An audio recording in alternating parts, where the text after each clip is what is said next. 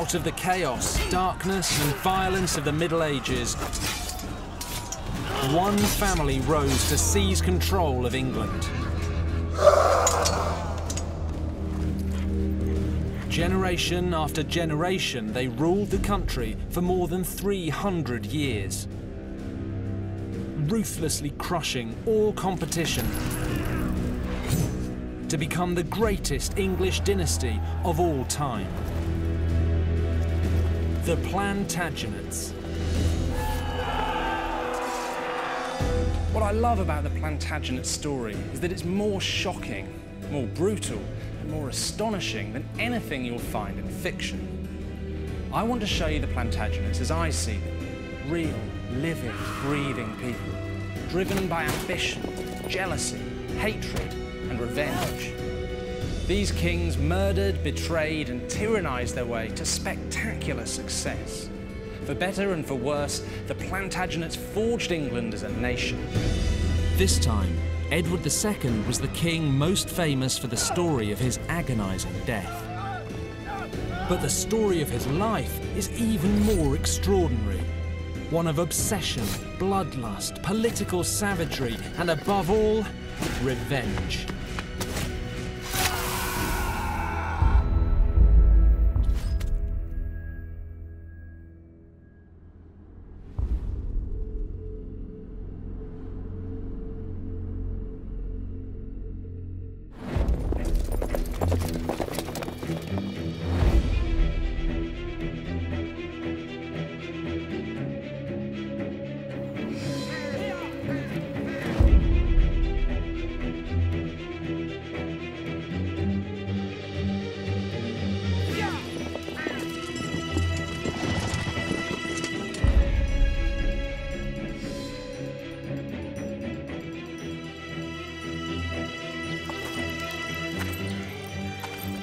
July the 11th, 1307.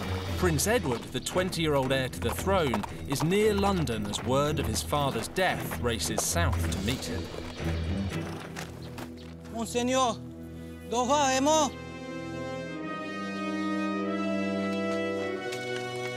Le roi est mort. Vive le roi!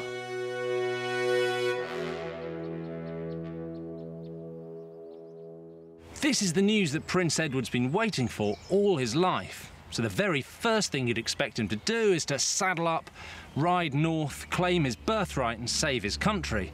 But he doesn't. In fact, the first thing he does is to issue orders for the recall of the most divisive man in the kingdom. Envoyez la nouvelle à France. Faites retourner mon frère Gaveston.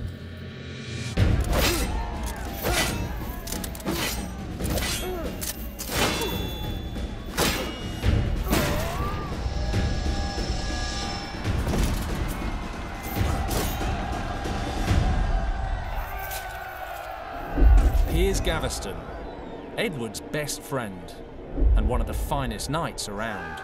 But he's been banished to France by the old king for being a bad influence on the prince.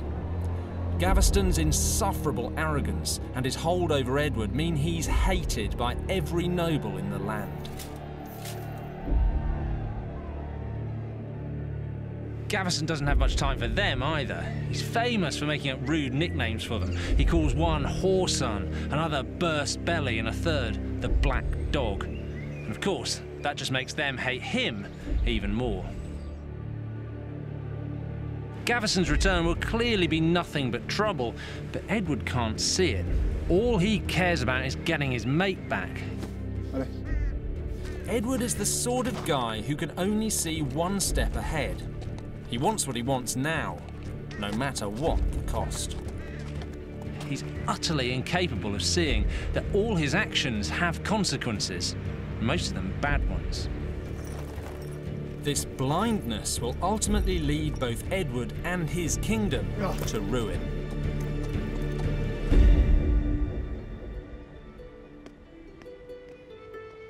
And disaster looms right from the start. Edward marries 12-year-old Isabella, daughter of the King of France, a match designed to shore up relations with the kingdom's biggest enemy. Their joint coronation should be a moment of triumph and unity. But it isn't. This is the Great Hall at the Palace of Westminster, where Edward and Isabella's coronation feast takes place. There's lavish decorations, fountains flowing with wine. But there's one problem. This looks less like a coronation feast for Edward and his queen, and more like a party for Edward and Gaveston. Edward and Isabella's coats of arms should be on the walls. Instead, it's Edward and Gaveston's. Worse, Gaveston swans around in imperial purple, a colour only kings should wear. Worse still, the king and his friend talk to no one but each other throughout. Isabella is stoic, but the rest of the French nobles are so incensed they storm out. With them goes all the goodwill the marriage was designed to create. The English nobles are hacked off too. Not least Edward's cousin Thomas of Lancaster, the most powerful earl in England. Lancaster hates Gaveston, and to him the whole event is an outrage. It's proof Edward can't see past his obsession with his friend to the far more important job of being king. And if Edward can't see it, then Lancaster's going to make him see it.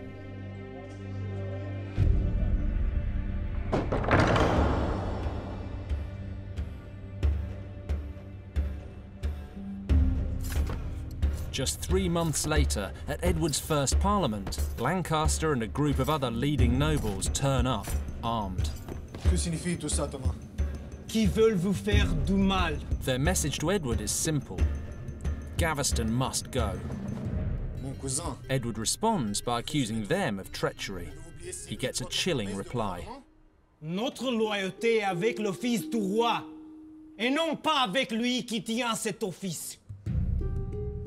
It's an explicit threat.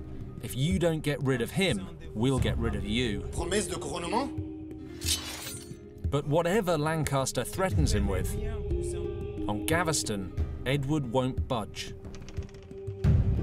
And Lancaster can't make him. Yet. But the battle lines have been drawn. The bitter hatred between Edward and his cousin, and this fight over Gaveston, will define the whole future of the kingdom. And bloody murder will now stalk England for the rest of Edward's reign.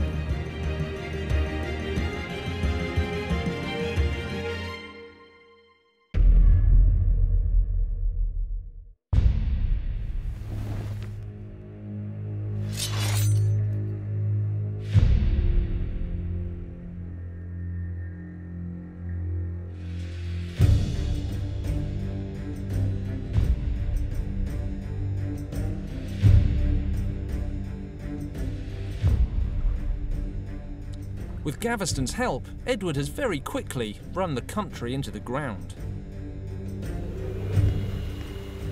The finances, security, and political stability have all gone to the dogs.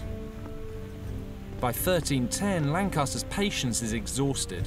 He comes up with a plan to tear Edward and Gaveston apart.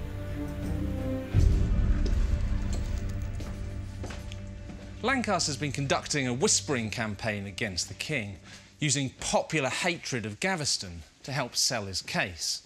He claims that Gaveston's been lining his pockets at the king's expense. Now, annoying as Gaveston is, that's probably one of the few things he hasn't been doing. But the mud sticks, and by February 1310, Lancaster has a committed group of nobles ready to stand up to the king, and that allows him to do something extraordinary. And the evidence exists here, in the National Archives. He's going to crush Edward and destroy Gaveston at the same time. These are the ordinances, 41 articles which Lancaster claims will bring stability and reform to the kingdom. Sounds great, but taken as a whole, they actually do something very different. They strip Edward of pretty much all his powers as king. It's an unprecedented attack. The ordinances take away the king's right to impose taxation, raise armies, dispense justice, and make law. All these rights will now rest with the nobles, and Lancaster will be far more powerful than the king. But even that's not enough for Lancaster, because this is personal, and there's a clause here that proves it. It's not to do with rights or laws, it's to do with Gaveston. This is it, clause 20. It's even got Gaveston's name beside it. It says he has malmené, misled, and malconseillé, ill-counselled notre Seigneur le Roi, our Lord the King. It orders his immediate exile. Also says that if Gaveston returns, he is to be treated as a traitor, and the penalty for traitors is death. So what does Edward do? He should fight Lancaster to protect his basic rights as king, but he doesn't. He seems perfectly happy to let his enemies strip away his right to make peace or war, to dispense justice, to collect taxation, so long as they drop clause 20 and leave his mate alone. But Lancaster has Edward over a barrel. If he doesn't agree to all the ordinances, then Lancaster and his new allies will go to war against him. The king has no choice. He turns his back on his friend. He accepts the ordinances, and Gaveston is banished. Forever. On pain of death. It beggars belief that Edward would be willing to give up all his power just to save his friend. That's led people to suspect that Edward and Gaveston were more than just friends, that they were lovers, and that Edward's desire for Gaveston outweighed everything else. So is it true? Well, possibly. I don't think we'll ever really know what went on behind the closed doors of the royal bedchamber, but frankly, it didn't really matter. To the people of the time, Edward could have been bedding his priest, his page boy, and his horse, so long as he was governing the kingdom properly. To the nobles' minds, Gaveston stopped Edward from doing that, and that's why Gaveston had to go.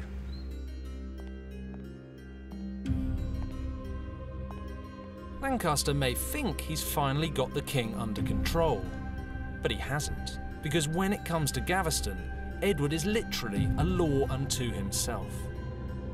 Just 3 months later, defying Lancaster and all sense, Edward calls Gaveston back. Again. And if that wasn't crazy enough, what Edward does next is utter insanity. The king sends letters out across the country announcing Gaveston's return and adding that he's overturning the ordinances. All of them.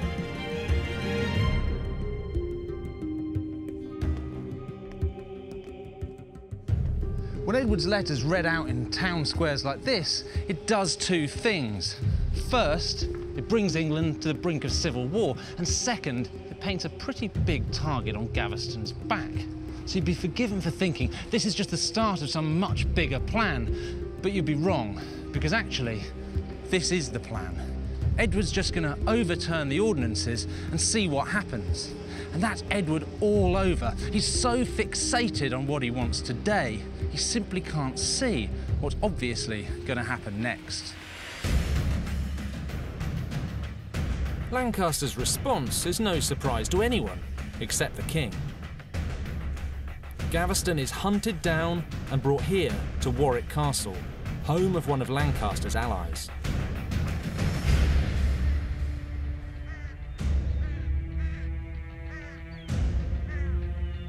The next day, he's hauled up in front of a court organised by Lancaster. It's composed entirely of nobles who detest him. Gaveston isn't even allowed to speak in his defence. It's a kangaroo court, pure and simple.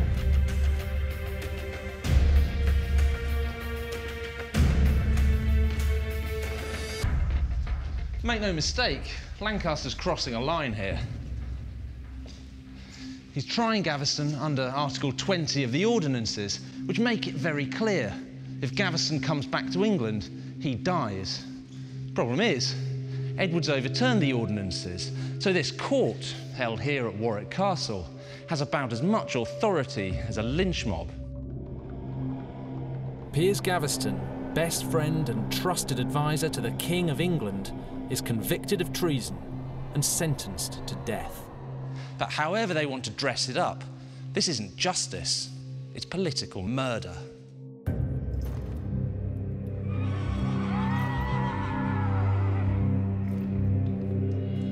On the 19th of June 1312, Lancaster's men marched Piers Gaveston out of Warwick Castle all the way to Blacklow Hill for execution.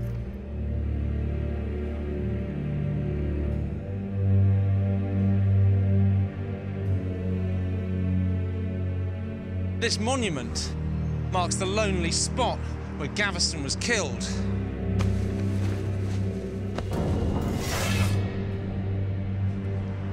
He's brought here because, unlike Warwick Castle, this land belongs to Lancaster, and he wants to send the king a message. He wants him to know who's doing this to him. This is personal.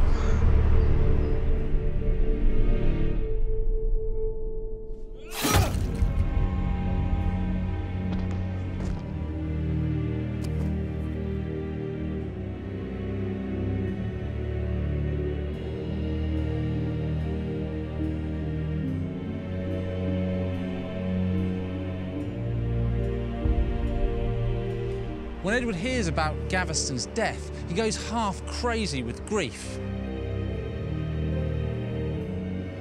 First, he blames Gaveston for getting caught. Then, more reasonably, he blames Lancaster. Interestingly, the only person he doesn't blame is himself. That he's the one who brought Gaveston back again and again, despite being warned very clearly what would happen if he did. He's the one who put his friend in danger.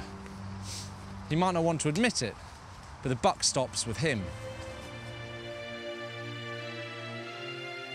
Edward swears revenge on Lancaster. But with the ordinances reissued and everyone against him, the king is in no position to revenge himself on anyone. And things are about to get even worse. Edward's been neglecting the never-ending war with Scotland. By 1314, it's reached crisis point. He has to march an army north immediately, or the war will be lost. Now, for Edward, this is actually an opportunity. Winning in Scotland could really help turn things around for him. But as ever, disaster is about to strike, and as ever, Edward can't see it coming.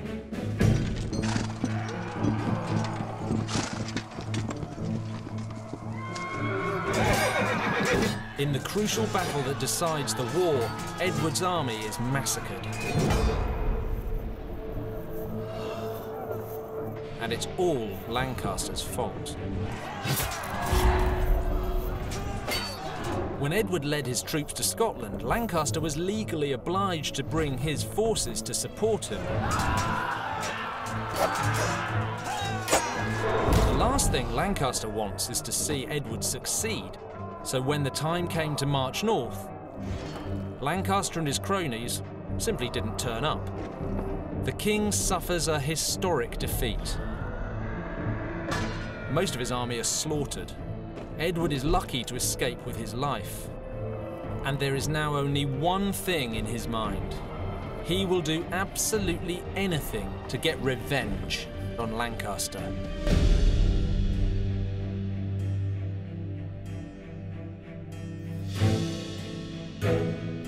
After Bannockburn, Edward is humiliated, financially ruined and friendless. He desperately needs strong new allies to help him. And here at Caerphilly Castle, in the wild west of medieval Britain, is where he finds them. They're called the Dispensers.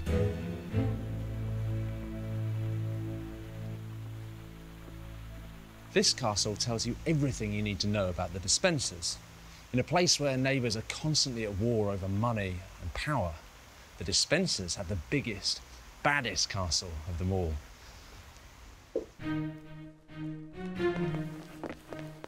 There are two of them, both called Hugh. Dad is a long-time supporter of Edward, but it's his son who's the driving force. Bienvenue tous les deux. Monsieur. Hugh Despenser Jr. is as ruthless as he is ambitious. He's not afraid to take on anyone, and he's got the brains and muscle to back it up. Marchez avec moi. The Despensers help Edward drag himself out of the mire, restoring the royal finances and getting the country up and running again. In return, they get to do whatever the hell they like. As soon as they've gained the king's confidence, the Despensers start snatching things for themselves. Over the next 3 years, they grab territory after territory in the Welsh borders, trampling on anyone who gets in their way. Edward must realise the Despensers are massively destabilising the balance of power in the kingdom. And it must be obvious they're only out for themselves. But I think as long as they ultimately serve up revenge on Lancaster, he doesn't care who they upset in the process. He can't see how the effects of the Despensers' Welsh power grab could possibly turn out badly for him. But it does, because Edward backing the Despensers creates a new and very dangerous enemy. Roger Mortimer, one of the most powerful barons in the kingdom. Up to this point, he's actually been on Edward's side. But when the Despensers grab a chunk of his turf and the king does nothing, Mortimer turns on him and leads a popular uprising against the Despensers and the king.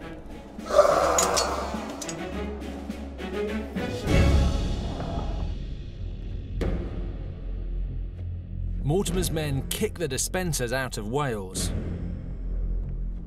Then they march on London.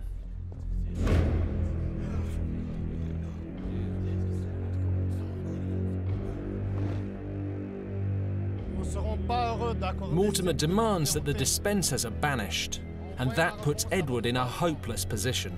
The king cannot be seen to back down, so he has to refuse.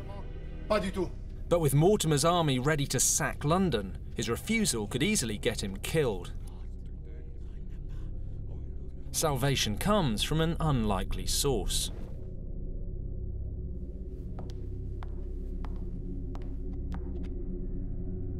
No longer a helpless child, 25-year-old Queen Isabella falls to her knees in front of the court and begs Edward to reconsider for her sake. So just as Mortimer demanded, Edward banishes the Despensers, but crucially, he's able to claim he's doing it for his queen. She's given her husband a face-saving way out of a no-win situation. And it finally spurs him into action. Bonté divine. Avant que 6 mois soient passés, j'exigerai une vengeance si grande que le monde entier la prendra. Il tremblera. With Isabella by his side, the king is finally going to take the fight to his enemies.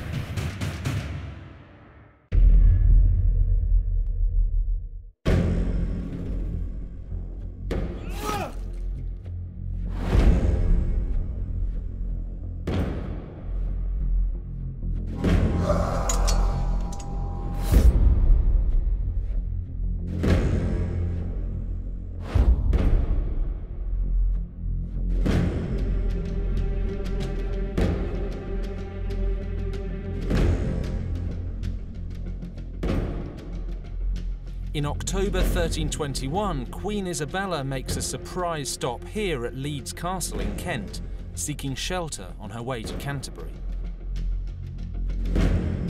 Leeds Castle is the stronghold of Bartholomew Badlesmere, one of Mortimer's most prominent allies. Unsurprisingly, when she gets to these gates, Badlesmere's men refuse to let her in. Isabella insists, it turns nasty, and in the melee that follows, 6 of her people are killed. Now, clearly, Isabella's got a core of steel, but why would she come to this castle, owned by one of her husband's enemies? Well, in reality, this is just a pretext. Isabella's putting her life on the line to give her husband an excuse to start a fight.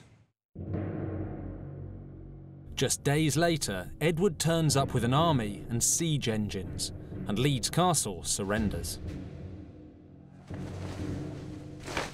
Edward and Isabella look on as 13 of Badlesmere's defenders are executed for resisting.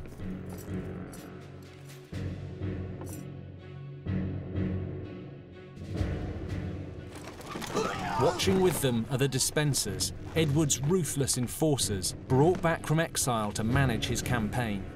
Because this is just the start. For the first time in his entire life, Edward has a well-thought-out, strategic plan. With the Despensers secretly recalled and Isabella by his side, he's going to pick off his enemies one by one. First Badlesmere, then Mortimer, and finally the real prize, Lancaster. Edward heads to Wales, picking off Mortimer's allies on the way. The offensive catches Mortimer off guard. Edward quickly captures him and bangs him up in the Tower of London. The momentum is now with the king, but Lancaster has a big army and powerful allies in the north. He'll be a much tougher proposition to take down. Then something extraordinary happens that absolutely no one saw coming. One of Edward's supporters, the Archbishop of York, receives a series of damning letters, and they're here copied into the government archives. The letters are between two Scottish ministers.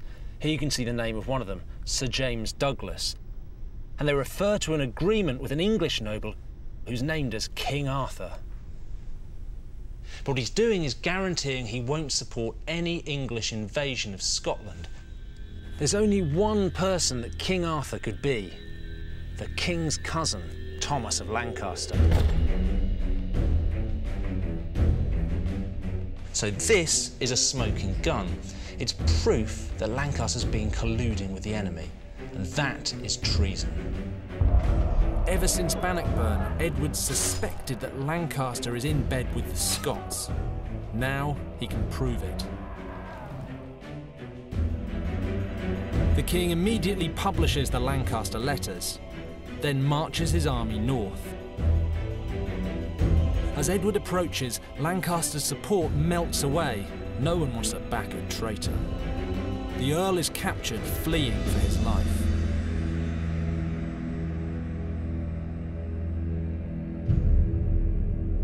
This is what remains of Lancaster's favourite castle, Pontefract, and it's here that he's brought in chains to face Edward.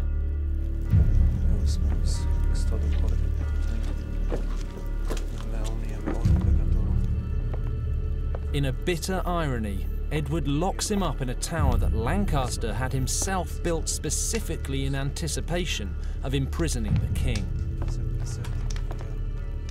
The next day, Lancaster's hauled from his tower to face the court. Now, this is the king's big chance to restore the rule of law to England by giving his cousin a fair trial. After all, the evidence is overwhelming. Lancaster has committed treason, and he would be found guilty. But as ever, this is personal. Edward's not interested in justice. He wants what he's always wanted: revenge. Lancaster is tried by a jury of his enemies. No defence, no right to speak, and sentenced to death. Amen. Judicial murder. Exactly what he did to Gaveston.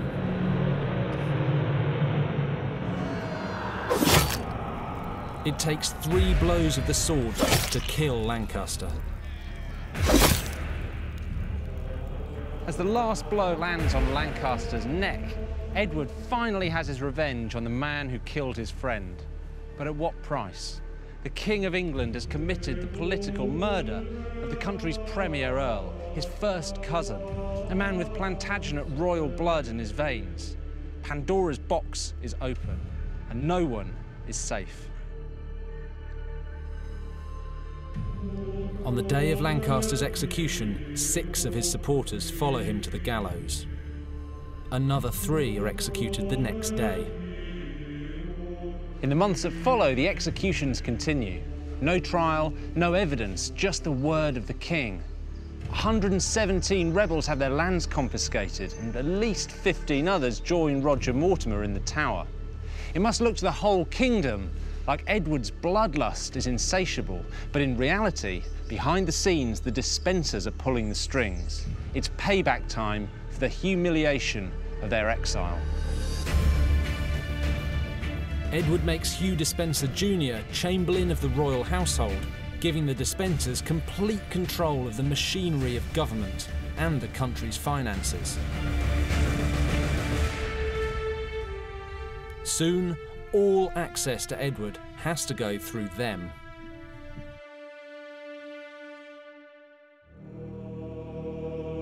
The Despenser regime makes them hated right across the kingdom. But the Despensers don't care. The king is now their puppet. And they're not done yet. 2 years later, in autumn 1324, war breaks out with France, and the Despensers get an opportunity to move on the one person who could still interfere with their control of the king, Queen Isabella. The King of France is Isabella's brother.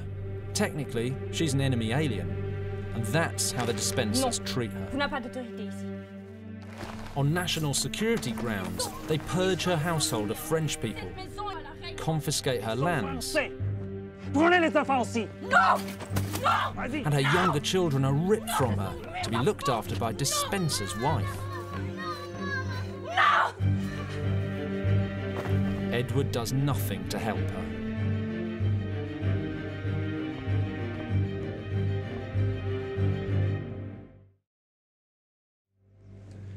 Imagine how Isabella must feel. She's put up with the humiliation of Gaveston. When Edward went after Lancaster, she was right behind him. She even put her own life on the line at Leeds Castle. She'd done everything Edward could have asked of a queen and more, and this is her reward.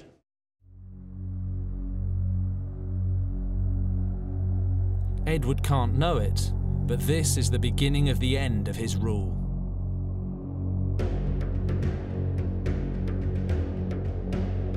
Six months later, Edward and the Despensers are here in Dover. The war with France is going disastrously wrong. The king has no choice but to turn to his wife for help. He sends Isabella to France to negotiate a truce with her brother, King Charles. When Isabella sails for France, she does so knowing the Despensers have her children, and that's why they're pretty confident she'll have to behave. But they've massively underestimated her, because this is a woman who will one day become known as the She-Wolf, and Edward and the Despensers are about to find out why.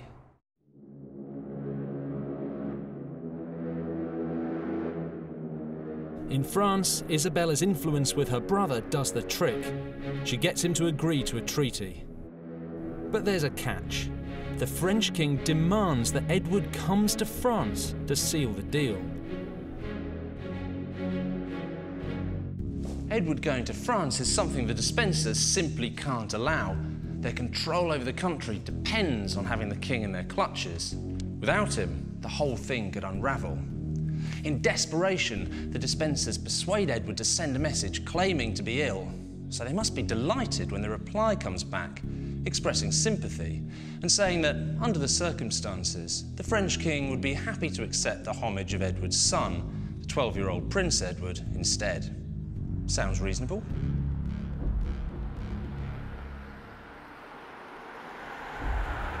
So Edward sends the heir to the throne to France, along with a message telling Isabella to return immediately. It's a massive miscalculation. With Prince Edward safely by her side in Paris, here at the French court in the conciergerie, Isabella makes her move, and it's extraordinary. Quelqu'un m'a séparé de mon mari. Un essayant de rompre le lien entre nous. Je proteste que je ne reviendrai pas jusqu'à ce qu'on retire l'intrus. Mais en laissant mes robes de mariage. Désormais, je porterai mes robes de veuvage et deuil. As far as Isabella is concerned, until the Despensers are gone, her husband is as good as dead. Neither the king nor the dispensers had appreciated the danger of losing control of both the queen and the heir to the throne. But with Isabella declared against them, she quickly becomes the focus for opposition. Edward and Hugh might have thought that by snatching her children, they could force her to toe the line, but they've no idea who they're dealing with.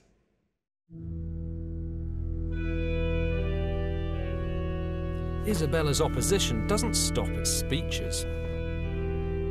A month later, she's wearing her black robes of mourning when she meets a rich, powerful and charismatic man who's just escaped from the Tower of London. Roger Mortimer, her husband's bitterest enemy. The attraction is immediate. Within weeks, they're lovers. Even Paris is shocked. Isabella, the she-wolf, and Roger Mortimer, sworn enemy of the king. For Edward II, they are a very dangerous combination.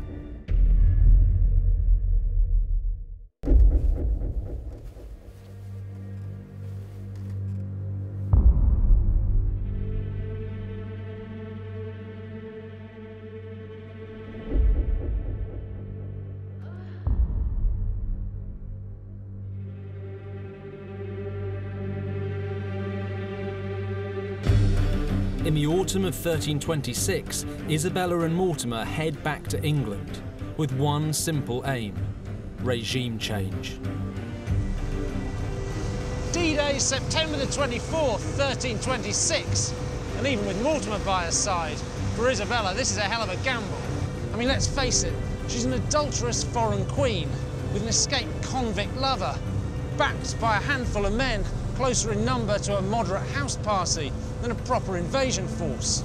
This has all the hallmarks of a suicide mission.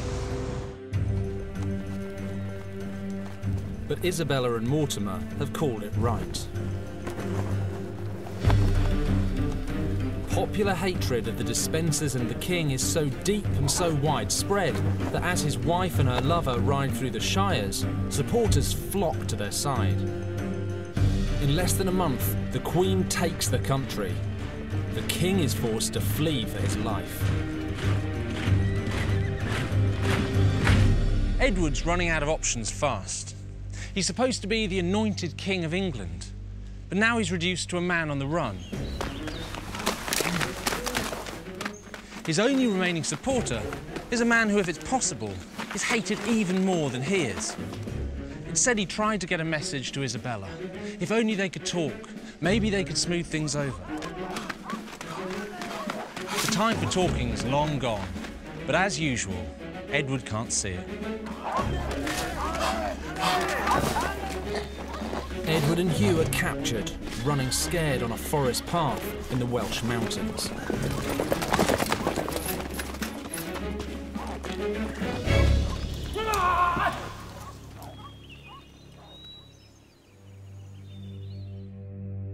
Isabella bangs Edward up in Kenilworth Castle.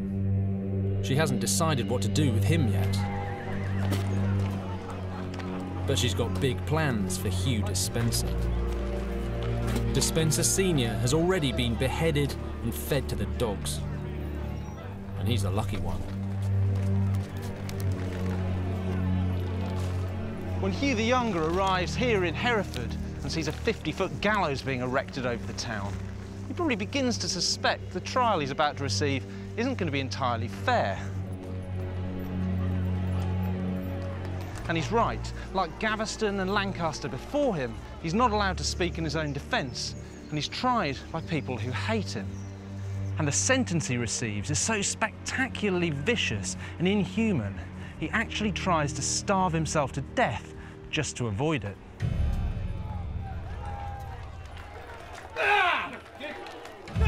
In front of a huge crowd, Despenser is hung almost to the point of death. But he's not getting off that lightly, because Isabella has a point to prove. This is a very personal execution and a very public statement. Isabella has a ringside seat as Despenser is strapped to a ladder for the next part of his ordeal. The Queen wants everyone to know that Despenser has come between her and her husband. He's damaged her marriage, and this is her revenge.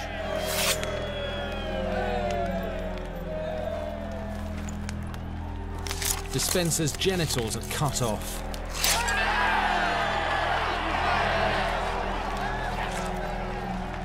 And burned in front of him. Incredibly, Isabella is eating as she watches it happen. Even more incredibly, throughout all of this, Hugh Despenser never makes a sound. But Isabella isn't done. Despenser's entrails are pulled out and shown to him. Then he screams.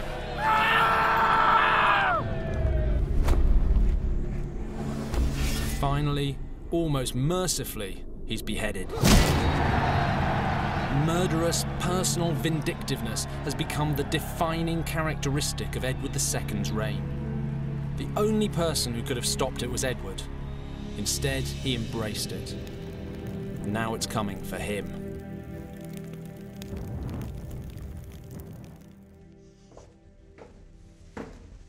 Edward, who's being held here at Kenilworth Castle, is Isabella and Mortimer's last remaining problem.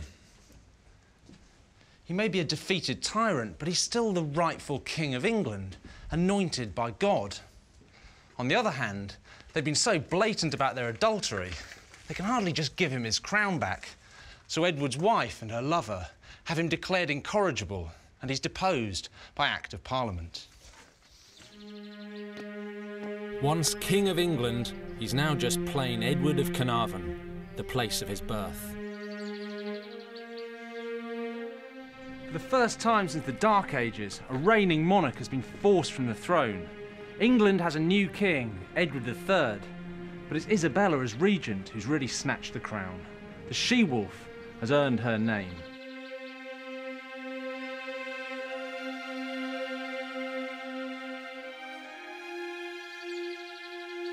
This is Berkeley Castle in Gloucestershire, and it's here the endgame is played out. Whilst he's still alive, the king remains a threat. There have already been 3 attempts to spring him from prison and restore him to power. In truth, he's been a dead man walking since his wife snatched the throne.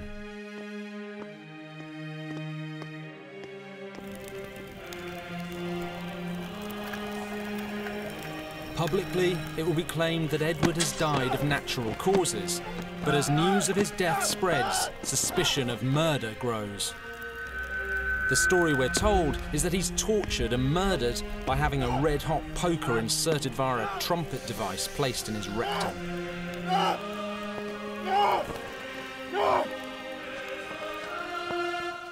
Even after everything Edward had done, how could a king be tortured and killed in such a horrific fashion? The answer, of course, he wasn't.